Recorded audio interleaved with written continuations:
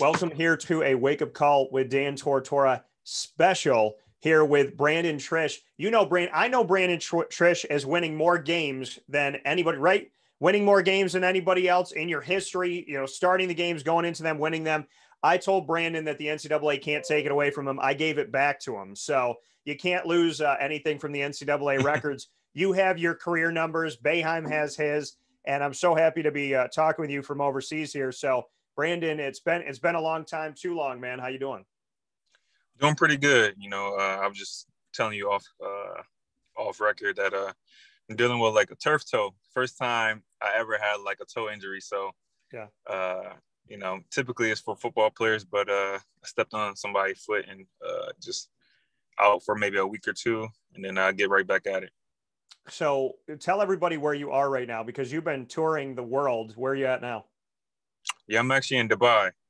Lucky me. I'm in Dubai. The weather is great, year round. It's an incredible place to be. With COVID, the numbers are pretty low, surprisingly, because there's so much traffic coming in and out. You would think that the COVID numbers, maybe they're hiding. I don't know. But for the most part, you're able to do everything. You're able to go out, eat, go to the beaches and things like that. So I'm pretty much living a regular life here while playing basketball, which is incredible.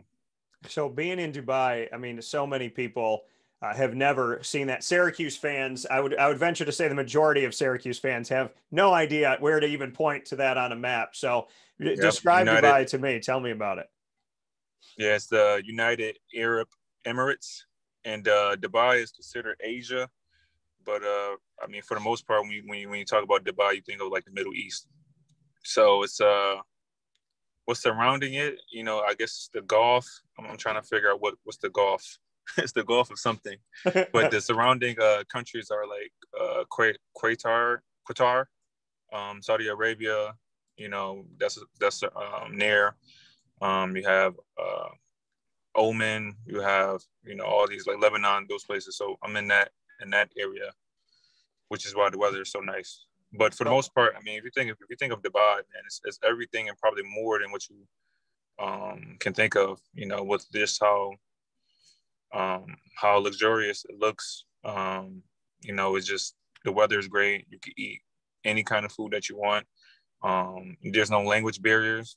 And for the most part, people don't notice. There's only 15% of local people that live here.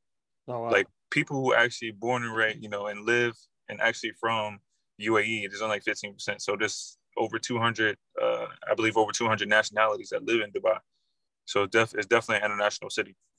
Yeah, and that's incredible. And you hear about people talk about going over there. And when you hear somebody say they've been to Dubai, you're thinking like, this person's got to have a ton of money, the ability to travel and whatnot. I mean, you have had what so many Syracuse players have had the opportunity to do, which is play overseas. And it cannot be understated. We talk about the NBA, but traveling the world, Roosevelt Bowie Jr., what you've been able to do, the Triche family to Dale Shackelford to, so many people have been at Trevor Cooney, who I just spoke with recently, and what he's been able to do, and Johnny Flynn, and the list goes on and on and on and on. Just what you could say about it goes understated, but a lot of Syracuse players historically have made successful careers overseas. And you being one of those people, you have played for years now overseas in different places, and you've been able to continue basketball. So just to speak on that. Yeah, it's a blessing. At the end of the day, I think for most of us who love basketball, once you get past high school, once you get to the college, you really start thinking about money and thinking about like, how can I make money from, a sport, and a lot of us been playing all our lives. So we want to play, at the highest level and make money. So obviously it's NBA. And if it's not NBA, the second best option to make money is overseas or just abroad in general.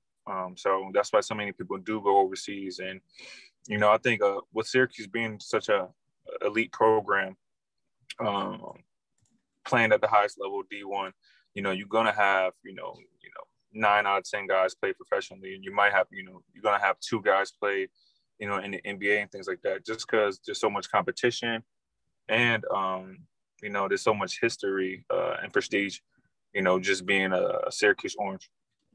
You know, and kind of the reversal of that, which is really interesting, is Marek Dolezaj.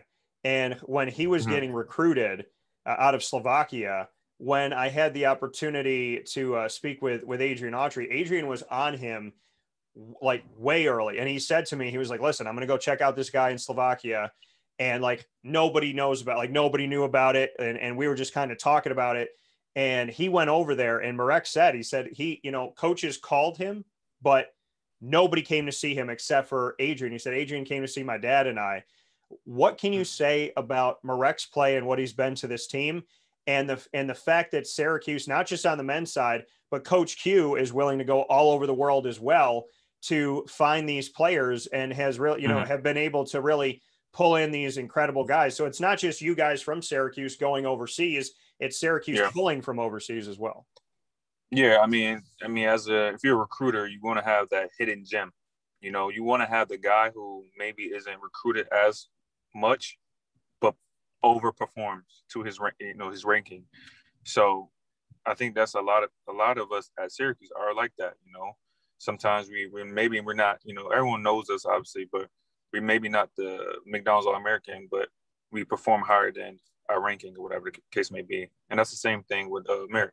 He's playing really well. I mean, he just, you know, Dolezaj is just, he does everything, you know, so he's rebounding, he's bringing the ball up the court, you know, he's playing defense still and blocking shots. So he's really the key to the team.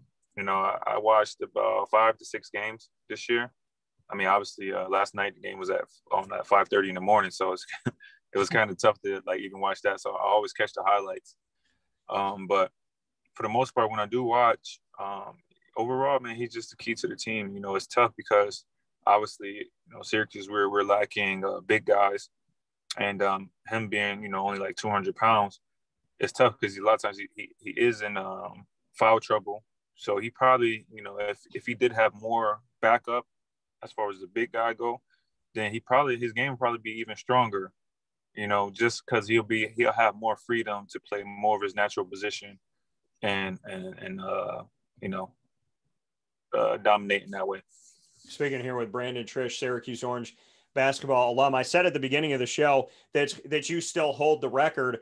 Share with everybody that may not know, to them little kids out there that may not know, and the future Buddy Boeheim, so to speak, what that record is and how the NCAA cannot take it away. Yeah, so it's a good and a bad, you know, because for this day and age, obviously the best players never really stay 4 years, you know, so you could look at it in two different ways, right? Obviously, the record is I have the most NCAA starts. Well, I think it's games played. I played the most games played, meaning that I probably played, meaning that you have to play at least 4 years, and also the most starts. So throughout my whole career, I never missed a game. I was never injured, but it also means that I was on good teams that always went to the tournament, to the March Madness tournament, who always did pretty well in the Big East tournament.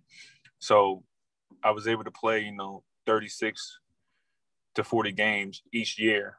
And each of those games I started, you know, and that just say that Boeheim, he just trusted me all 4 years at Syracuse, you know, so I think that's the most important thing than anything, is that I was able to have the trust of a coach. And with that being said, you know, I think I did pretty well with that responsibility. 2009 to 2013. Bring me into your experience of the NCAA tournament. I mean, in 2009, 2010, the team made it to the Sweet 16, second round the next year, Elite Eight the next year, Big East regular season champions. And then in 2012, 2013, made it to the Final Four. So in your time at Syracuse, you had a Sweet 16, an Elite Eight, and a Final Four, and were able to claim a championship in the Big East. I would say that's pretty good. Yeah. I think, you know, I feel like you're saying the conference champion. Was it only one? Or we found it? I thought we tied. You were Big East 2011-12 Big East regular season champions, and then you were the regular season title in 2009-2010. Okay, there we go. I knew it was something like that. Sorry, I missed one of the 19 yeah. things you guys did. So, and to be honest, I'm not even. I believe each and every year I was at Syracuse, we reached number one. Like I think we were ranked at least one each year, if I'm not mistaken. It might have not been. I believe it could have been the freshman year, maybe not. But I knew we were at least top 5 each year I was at Syracuse. So that's also maybe that's also like a little fun fact. I mean, it's incredible. And you look, but go ahead with what you were going to say. What was your question again? I forgot it.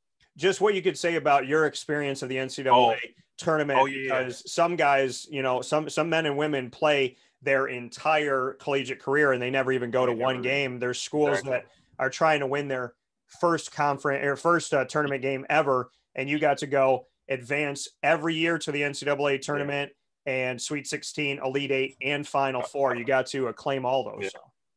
I mean, to me, it's just all I can say is I'm grateful, you know, and I think because we were playing at such a high low that it was just like a mandatory thing. It was just like when we started the season, we were thinking like, how far are we going to go in the NCAA tournament?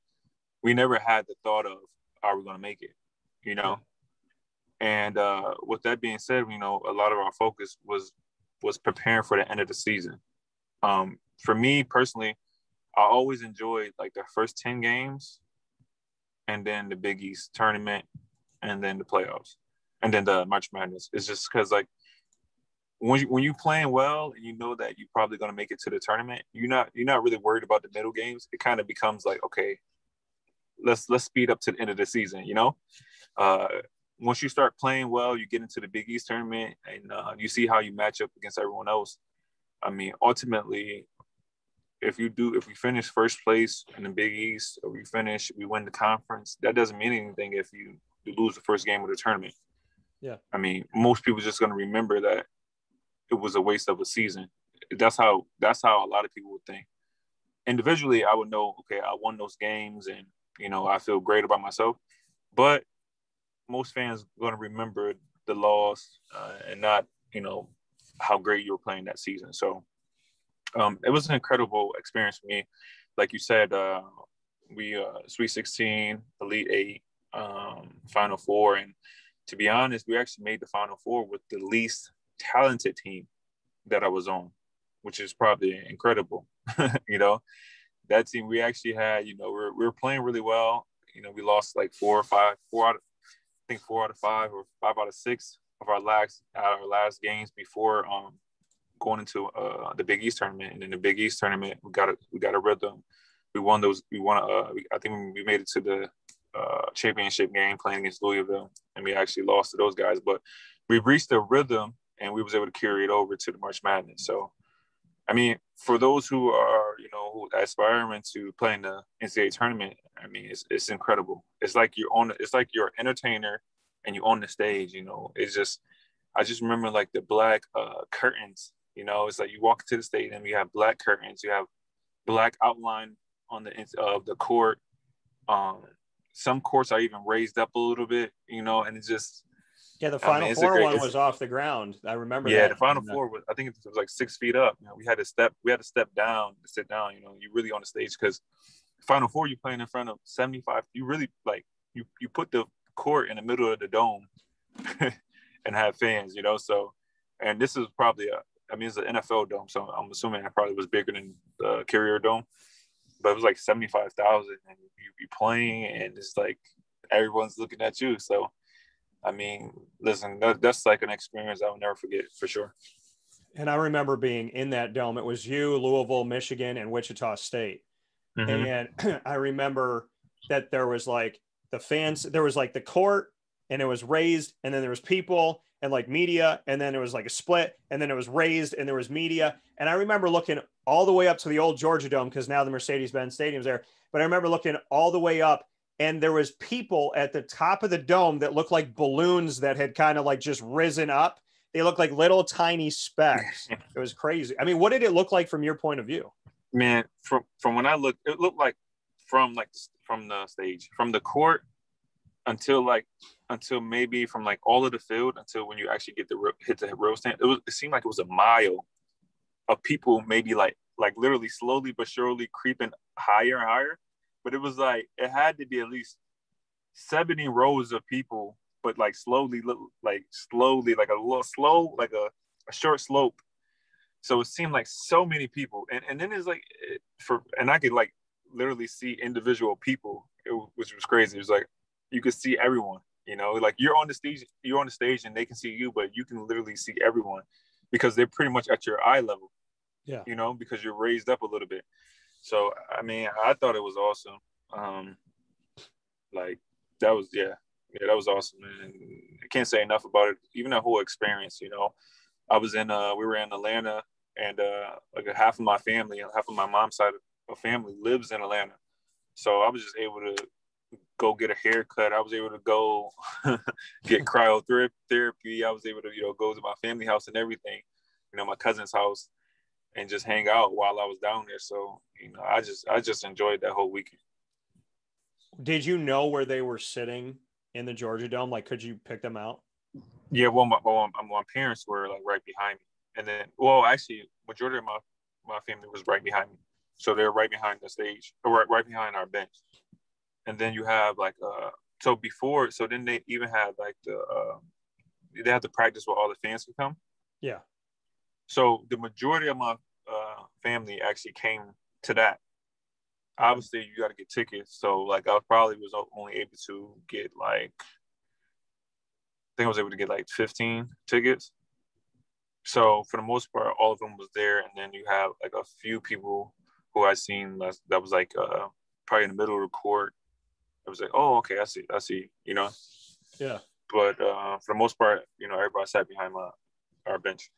Brandon, we forgot to add in another statistical positive. And so I know how, we talked about Big East and you were like, there's two Big East. Well, let me tell you another thing here that I'm sure but we left it out. In your 4 seasons at Syracuse, the team won at least 30 games in 3 of 4 years. In the only year they didn't win 30 games, you guys won 27. And one season you went 34-3. So I would venture to say that in your time at Syracuse and your career starts and games played and everything that you did, the team did pretty okay with Brandon Triche out there, winning 30 games in a season to a lot of NCAA programs of over 300 men's basketball D1 teams in the nation. Winning 30 games is a feat some people never get to. Yeah, you did it 3 out of 4 times. Crazy. And the year that we won 20 was the year that AL Arenze Anawaku got hurt. So, which was my freshman year. It was my freshman year, right? You talking about my freshman year? We won 27. 27 was your sophomore year. Sophomore year, okay, yeah. But even then, to the second round of the NCAA tournament. I remember. We lost to Marquette, which was a tough game, but it was incredible. I think I'm just grateful, to me, it's like, okay, I feel like I helped, but some of it is the right timing, Yeah. I mean, it's good timing because it was like, we were struggling a little bit right before I got there, and we were struggling a little bit since I left, but so maybe they need you to come. That 5th year of eligibility from Corona. I mean, does that go to you guys? Do you get grandfathered in? Yeah, man, I wish, man. Which is that's it. What they're doing now, playing through COVID and all that stuff, man. I'm happy I was able to have a college experience the normal way of just having fans and everything like that. So, I mean, to be honest, it's very strange playing in it, seeing it like I'm sitting in the dome. Syracuse Georgetown was the weirdest one, not to interrupt, but like Syracuse Georgetown in the dome this season with like, I don't know, 30 of us media and a bunch of empty seats, and you can hear like every whistle and hear coach yelling and all this stuff. That to me, like, I kind of got along with it and just was like focused on the game all year. But when Syracuse played Georgetown, because I grew up around it, like that to me was one of the weirdest things in the world, to have nobody saying anything in the stands. It was weird. You know what most places should do, like a carrier dome? What they should do is put a curtain, like So you cannot see the fans or whatever. So if they allow people on one side, you know how we have the blue curtain or whatever. Yeah. But where they can't have it, if you looked at the TBT, they had curtains behind the court, curtains like like on both baselines, they had a curtain, and on the sideline, like the reporters and things were on the sideline, and the benches was on the other side, and there was another like curtain behind. So I feel like maybe they should do it like that, and make it like, I guess, a smaller, intimate setting versus, you out playing and, you seeing the top of the building while you're shooting. You know what I mean? So yeah, maybe, well, hopefully next year we won't have to deal with that, and for I know for a lot of Syracusans, it's tough, because our year is made by watching Syracuse basketball and going to the game. So that just leaves you with one less thing to do. It's not like Syracuse is like incredible, so much to do. So you take away basketball and being able to watch basketball in person, you kind of taking away a whole year, kind of, because that's a 6 months experience, even football season and all that. So yeah. I mean, how have you, kind of two-parter, could you have ever seen yourself playing through a pandemic? Like, what do you think about the men and women that are playing and coaching through this pandemic, number one? And the second part of that is, do you have any fear or concern being in another country while the world is navigating through a very interesting situation over the past year? Well, I try not to think too far ahead. To me, I mean, for all of us, everything is new. So I just don't know how nervous to be. Like if I knew if things were like terrible, then I would know. But since I'm kind of ignorant to the whole process, I think we all are, because it's the first time for our generation that we're going through a situation like this. So could I play? Yeah, because I play basketball because I love it. I don't necessarily play for the fans and for the notoriety. I love playing basketball, so I'll go play pickup. I'll go to the park. I'll go. So if I could play at a park, if I grew up playing without fans, then why can't I play without fans as a grown up? You know what I mean? Yeah. So once the ball is out, once the ball gets thrown out and you start playing, to me, you don't really think about it. At least I didn't think about it. I mean, I think that was one of the questions for TBT was, how would you think, or how would you feel? Yeah. And being in Dubai, we don't have fans as well, so it's like it's normal. It's like maybe to me, it might be less pressure, So yeah. Being in the TBT, everybody gives the NBA credit for creating a bubble, but the TBT did it before anybody did it. Did it before the MLS did it, before the NFL had their season, MLB. The TBT really set the precedent of bringing live sports back to the world. So what can you say about being a part of that, and the fact that the TBT, which things that were done there were probably implemented elsewhere because it worked? Yeah, I think also they did the UFC bubble. I believe they did it maybe in I think it was in Abu Dhabi where they did it. But I thought it was incredible. It was annoying a little bit, because I mean, just to play basketball, it's like you're in like a 2-week jail. Yeah. You're like a 2-week summer camp or something. That's how I feel, because like you can't leave a hotel. So for the time the time we were in the bubble, which was, let's say, July 4th, I believe. From there until when we lost, I think it was like the 14th or somewhere around there. I think it was like 10 to 12 days. You have a COVID. First of all, you take a COVID test. We take 4 COVID tests before we got there. We took a COVID test while we got there, and we couldn't leave our room. And then from there, on the second day, obviously those who passed, those who didn't pass, got to go home. And then those who choose to practice, if one person got it, the whole team had to go home. So for us, we did choose to practice, but thankfully no one had, caught COVID. So, they just did it every other day. They did the COVID test, and I believe after like the 5th or 6th day, yeah, the COVID was like at 0%. So so the bubble actually worked. But it was, I mean, teams were going home. You had guys who passed the first 6 COVID tests, and then on the 7th one, boom, they had COVID. So listen, it's a tough experience. Obviously, an NBA bubble is different because the whole campus is like, it's like saying it's like being on SU camp. Not even. Let's say they were in Disneyland. So well, there was but it was for 2 months. So it's tough because you don't want to feel restricted, but they were in a much better experience than just being in a huge hotel, and okay, you could order food, but you can't leave. So it's like, it's all for the love of basketball. I mean, that's how strong basketball is. Now, in sports in general, sports is life, really. And some people feel like they can't live without sports.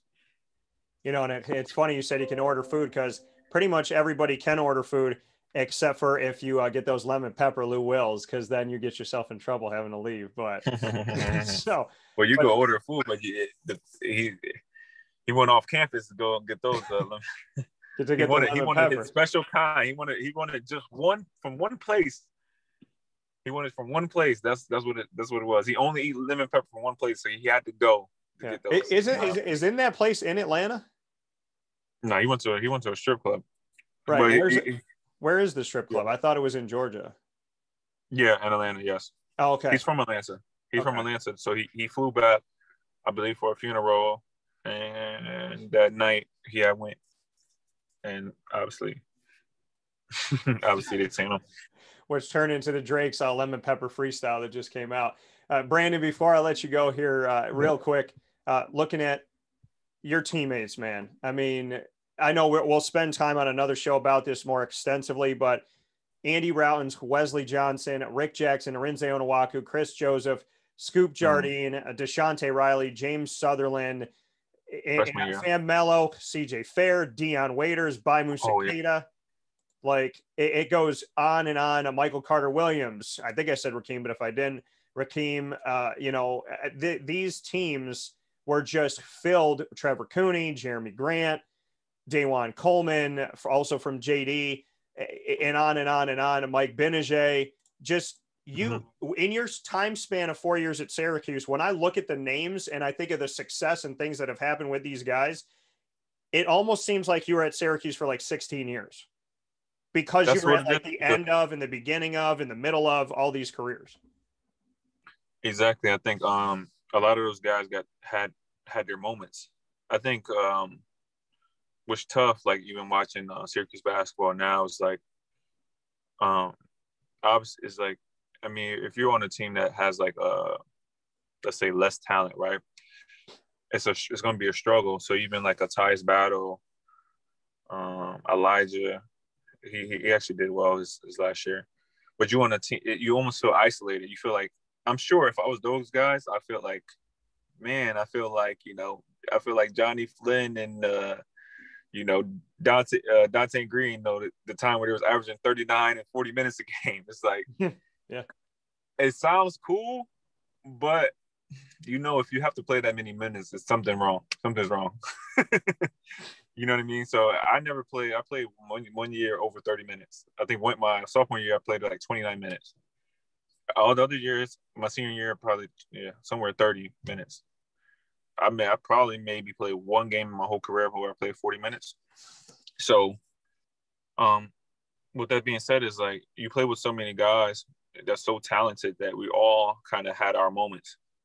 The reason why you remember those names, because you remember special moments where they did this or they did that, which is incredible. I think now it's a little bit more tough because everything is put on 2 or 3 guys on the team. I think when I was playing, we were a lot more spread as far as scoring goal and talent goes. And the guys who were on the bench, they weren't playing because they couldn't play. They were playing because somebody was ahead of them, so it's different. So I think I was blessed to play with a lot of great players. And what's funny is you actually forgot Dion Waiters. That's one of the names you actually forgot.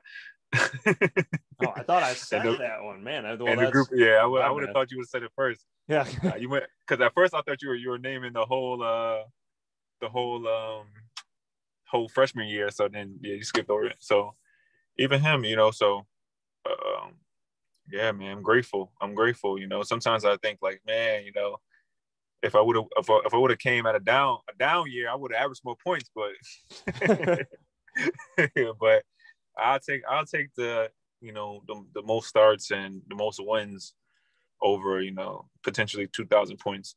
So 2,000 points and Final Fours, things like that. I'll take that over than barely making NCAA tournament. So I'm grateful, man, for my career, all the things, all the up and downs, basketball highlights and achievements. I'm definitely grateful for my teammates and just just the whole experience at Syracuse, and the fans. The fans are awesome. Support, also being a hometown kid. I thought for the most part I represented myself pretty well. So yeah. The surrealness, you talk about scoring the potential of 2,000 points. Buddy's got 2 more years if he wants it. He's already over 1,000. He was making threes like 2 more years because because he got 5 years, right? Yeah. So what are your thoughts? I mean, how surreal is it about Buddy that he was running around the dome as a kid when you were there, right? So yeah, he's 7th, 8th grade, yeah. So how do you, what was your relationship like with Buddy? Do you have a relationship with him now? And what do you think about his future at Syracuse? And is it surreal to you? Because when I picture Buddy, I picture sitting press row in front of the bands behind the basket and seeing this little kid run by me and just kind of play around during the game. To be honest, if I was Buddy, I feel like on top of the earth. Just listen, I grew up in this dome and I'm able to, first of all, play here because most people didn't even think I could even make it here. And at this point, be the face of the team, And obviously from the performance, it's not just I'm coach's son, I deserve to be here. So for me, just relationship, for one, it was a JD. He started off from JD. So I believe he looked up to me because he was watching me in high school. He grew up going to JD. So he's watching me in high school and watching me at Syracuse. So I think there's always a connection of that. And just watching him play at the same high school, I always followed him, and I knew he was good. I think what year? I knew he was good. I think either his freshman year, sophomore year. That's when I knew. I was like, oh, this is a Division I player.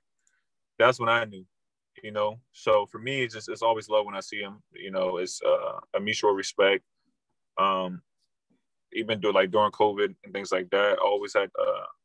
I text him mostly because he was letting me into the gym. The Boeheims have a gym, so I actually didn't see him most of the time, but I was texting him to make sure he leave the door open because I was going in and getting shots. But man, he's a wonderful kid out there. I think he deserved it, man. He works hard. I always see him lifting weights, getting stronger. And guys who work hard, I just wish the best for them. Because they willing to work. They're workers. If you're willing to work for things, then for a lot of times, I hope it happened for you because you deserve it. That coming from Brandon Triche. Closing here, Brandon, you get asked the questions all the time, and you're probably not used to flipping the script. You get to flip the script on my show for something I've done called Rapid Fire for years. It allows the interviewee to be the interviewer. So it's the Brandon Triche takeover of Wake Up Call for 3 questions. They can be with basketball, sports, or they could be about anything, but fire away. Who do you think is the most important Syracuse player in history? In history? Mm-hmm. The most important Syracuse player in history. Wow. The player who, when you think of Syracuse, I think of this guy. He drove it. He drove Syracuse. You have certain programs where you just think of one guy, or maybe when there's so many guys, it's hard to pick that one guy. But yeah, I mean, I would say the national championship in 2003. There's so many players on that team: Josh Pace, Akeem Warwick, Jerry McNamara, so on and so forth. But I would say some people would say Carmelo because of what he did, because they won a championship. But he wasn't the only guy in that run. I would say Pearl Mm-hmm. definitely Yeah. did something for the world of Syracuse. And for me as a kid at 10 years old, and you see the sign in my studio, Cuse is in the house. Oh my God. Yeah. The man that I think made people believe that Syracuse could win a national championship was John Wallace. John So, Wallace. so I give John Wallace some credit. I know Billy Owens, Derek Coleman, but I think Yeah. if it's like feel good, I think you probably have to go with Pearl. I think some people would say Carmelo. If I had to put the poll out there right now, I think Pearl would be pretty high. I think the Pearl. So Pearl and my like for obviously I know about Pearl, so it's not the same. But for most people, when you think of Syracuse basketball, you put Carmelo because for one, he has been the most successful pro Yeah, in Syracuse history, right? That's safe to say. Yeah, for sure. pretty safe. I mean, Derek So Coleman, when Billy you Owens had long careers, but Carmelo's still relevant yeah, in he his has career he right now. has like a dominance. He was that guy. So when you think, and he only spent 1 year at Syracuse. See, the other guys spent 3 and 4 years at Syracuse, right? So when like a person who is let's say 35 years old and under, you're gonna say Carmelo for sure. If you're a little older, you're gonna say Pearl, and then second maybe Derek Coleman. Yeah, I think that's All fair. right. Next question. Um, Actually, it's a two-part question. Okay. Um, First of all, who do Syracuse play next? I don't know. West Virginia. Okay, West Virginia, right? So I've seen West Virginia play once. Actually, I don't know why I watched them multiple times, but I watched them play multiple times this year. Okay. What do you think is what would be the actually? All right, I know my next question too. Okay, what do you think is going to be like? How do you think how would they be able to beat those guys? What do you think they have to do to beat those guys? I think the zone has to be vibrant. I think playing in the zone that it means nothing, especially at the top of it, if you don't put your hands out to the sides and put your hands up and you don't move quickly. So Mm-hmm. I saw that West Virginia was able to. They're good at attacking the basket with hands in their faces. They're good at getting after it in traffic. Syracuse is going to have to collapse better. I think the better that Jesse plays, as I've said, allows Marek to play back in a position or some type of a forward position. Right. So I think Jesse's got to be on. I think Kadari's got to get those steals. Syracuse been good at stealing the ball away. They didn't have a single steal in their 16-point victory over San Diego State, which was very interesting. But Mm. so I would say the zone has to be able to collapse inside. They're going to have to get hands and faces. Buddy can still he can still take advantage of height matchup. They're going to have to figure out how to condense McBride's ability to score. He had 30 and 36 Yeah. minutes, so very close to Buddy. McBride can go inside, outside. He took over the game when they needed him But to. even is Culver still playing with West Virginia? Yeah, 4 out of 5 starters, including Culver, is scoring. They scored in Yeah, double so figures in the I know, first. I believe he's their best player actually. So I think Syracuse is going to have to learn how to help in that 2-3, shift quickly, get steals, take advantage of it, be smart about the shots they take. And I've said this all season long. This team has not been all on once. So we've never seen a game where Alan Griffin, Quincy Guerrier, Marek Dolezaj, Buddy Boeheim, Joe Girard, that everybody has been scoring the ball. If that happens, then this thing could really blow up into something incredible, 90-something points. So I think, we need to see more Yeah. of that. Robert Braswell is doing fantastic off the Yeah, bench. yeah. So there's a lot of good. I think I got them winning this game. I believe they can. Ironic in a crazy way, which I didn't know until I really looked it up. Jim Boeheim is 1-5 against Bob Huggins, with Bob as the head coach of West Virginia. What? So, We beat them. When? We beat so, them every year I was there. They never beat us. so if we go back and we look at it, Bob Huggins, hold on, I'll pull it up again. Bob Huggins. We beat them because I remember he goaltended the shot. We beat them home. We beat them our freshman year. Because I only had good games. Only had good games with West Virginia. Okay. Because So I did you don't say you remember. only had good games against West Virginia? Yeah, like against West Virginia, I'll be in a slump. If I'm in a slump and I play West Virginia, 16, 20 points. All right. So I'm looking it up right now because I thought it was weird too to look at the numbers of it. Maybe in the tournament. So in the tournament, you were saying? Let's see here. Yeah, so because Boeheim been in the tournament 34 years. All right. So men's basketball. So they have 30. Okay. I don't know why it said 28 and 16. So Syracuse has 32 wins to 16 losses against West Virginia. And yeah, none of this was correct. Oh, I know what I did. I was looking at it through West Virginia's perspective. I apologize for my last video. Syracuse has won the last 5 against West Virginia. I looked at it opposite ways. I thought I was looking at Syracuse's history. I was looking at West Virginia's. So Syracuse has won. Syracuse is actually, wow. So I need to make a massive apology on the last one. So 6 wins in a row. Then they lost one in 2007-8, and then they won 5. So Boeheim is 5-1 against Bob Huggins. So, okay. Yeah. I made a flip-flop. I made a very interesting mistake there because I was looking at West Virginia's history and not Syracuse's. So Boeheim does have I was like, this doesn't feel right to me that he's like, it said something like 7-22. That's Bob Huggins. Bob Huggins is 7-22 again. So, well, no, Jim Boeheim's 7-22 against West Virginia. He's 5-1 against Bob Huggins. Okay. So now I did it right. So my apologies on my last video. I was like, no. Yeah. I was like, wait. I said, I know for sure.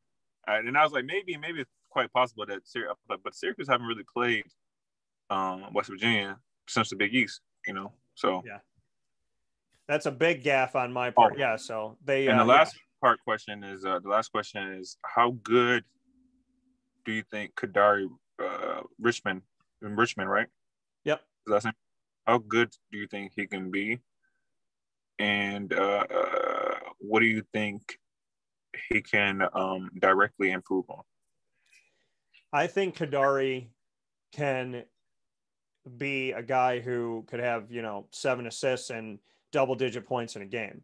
I think that he wherewithal-wise, intelligence, vision, and his kind of his wingspan and whatnot, I think he could be one of the best guards on the top of the zone in a while. So I think there's a lot of upside for Kadari. I think we've barely seen what he can do. I like that he attacks the basket. I like that he gets the shot up. So if he's going to the basket, he's going to get the ball to go up toward the basket, and he's going to take an attempt. He's not just going to get hit. He has the intelligence and the basketball IQ overall that when that shot clock's running down and the ball's in his hands, that he'll look to who's near him, he'll bump the guy, and he'll get the shot up so he at least goes to the charity stripe. So I respect that. And so I think he's smarter than you would expect a true freshman to come in as.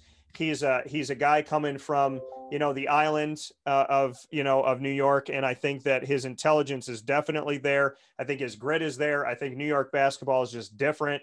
So he has all that going for him. What he can be is a point guard that we might remember forever. And I think he's got a lot of upside and a lot of ways to go. But I think Kadari Richmond could be something truly special on this team. And I'm happy to see a guy like him be right at the beginning of his career, because he's got an entire career ahead of him. And I think that he is going to be one of the players Syracuse fans are going to love to watch. Yeah, I agree with all that. I think when I look at him, I think the first thing he can improve is just his energy as a basketball player. Like his energy. If you ever watch him, he just look like he take his time. Yeah. He walks the ball up the court 100% of the time. When he's in a zone, he don't really move until he about to steal the ball. Yeah. He's not overly active. like the only time when I seen him block the shot, I was like, okay, why not try to do that more often? You know what I mean? Yeah. So I think, one, if he just pick his energy up, then he's going to be able to be in positions to do better more often, okay, it's a difference between being because a lot of times when we think of basketball IQ and being smart, we think of a person who's patient. Yeah. But you should be able to be energized and have energy, but still make the game slower for you. You don't have to play slow for the game to be slower for you, if that makes sense. So yeah. I think that's the most important thing, is just him to keep the game slower mentally in his head, but to speed up everything that he does. You know, and not only when he's going to attack. So if he's cutting through, cut a little faster.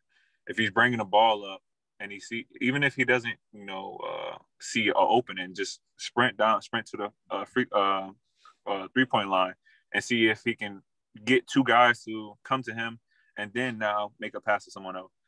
So I think energy is one, but other than that, man, like you said, man, I see some good attributes. Great athlete, 6'5", 6'6". He can handle the ball, you know, I think once he figured that out, his jump shot and everything else, you worry about that later. Yeah, no, there's a lot of good coming from him and a lot of great coming from Brandon Triche. Brandon joining us from Dubai. Brandon, as always, I appreciate it. I'm going to live through you. You've been all these places I want to go to. So man, just take those pictures. You've been to how many countries have you been at this point? Well, UAE, Dubai, Turkey, Italy, Greece, Israel has been so 5 countries, I believe. All right. So poor you living that life. So make that money, have that fun, tour the world, take pictures, and I will live vicariously through you. But as always, when it comes to career games started and games won and everything that happened in 4 years, Brandon Triche definitely going down in Syracuse history as one of our best. So I appreciate you as always. I love building on our friendship and that you take the time to come on to the show. So more than anything else, I respect the person, Brandon Triche, and I hope nothing but the best for you. And I hope you continue to have longevity in your career and stay safe. And hopefully you and I will be able to be in the same room sometime soon and catch up there. Yeah, of course. You know, thanks for having me. Anytime you text, you know, I'm always going to answer. And anytime we could do a voice call or anything like that, you know, I'm always down to do that. Just all about setting up the time. So, of course, you know, I love speaking about the history of basketball, Cuse basketball, and just being a Cuse supporter now. You know, I had a great time talking to you. So, same to you. Be safe. You know, hopefully the COVID disappear, you know, sometime soon. Yeah, definitely hoping for that. So take care of yourself, Brandon, and I'll talk with you soon. All right. All right. Thanks.